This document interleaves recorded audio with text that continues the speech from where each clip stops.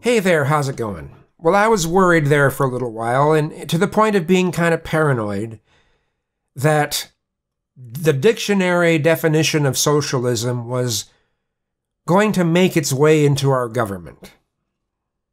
And, we don't even have socialized medicine yet.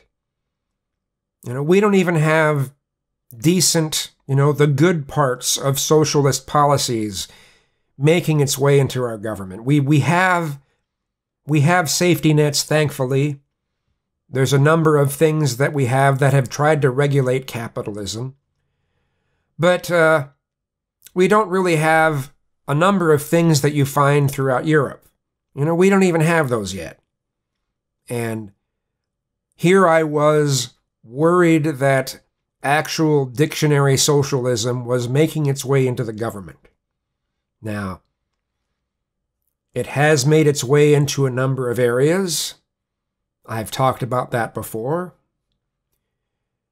But I don't think that Biden is going to actually promote this sort of thing. He might try to pander to the far left once in a while to get votes, but I don't think he's going to pander to them in his policies. And now that we have Kamala Harris as his running mate, I don't think she's going to pander to that either, especially since the DNC denied the Young Turks a press pass for the convention. So they don't even like the Young Turks, and the Young Turks is pretty milquetoast when it comes to its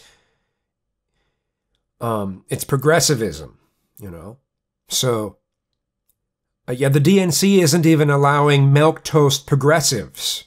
The DNC is corporatist. They're barely left, So, I don't see the DNC pandering to the rioters. I don't see them pandering to the people saying we need to abolish the police or defund the police or do X, extreme X to the police. I don't see them pandering to that. I also don't see them pandering to any of the good things that we could do for the country either.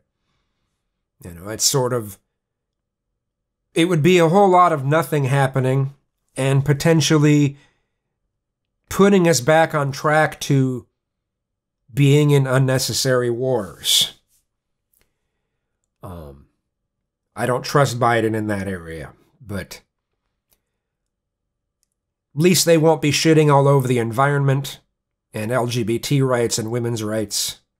Biden will likely have some people on his cabinet that I don't like, but, as far as him pushing things like the Green New Deal and all of its social justice elements that have nothing to do with the environment, crammed in there, I don't even think hardly any of the parts of the Green New Deal will be able to be passed. So, at least they won't be trying to completely dismantle Obamacare.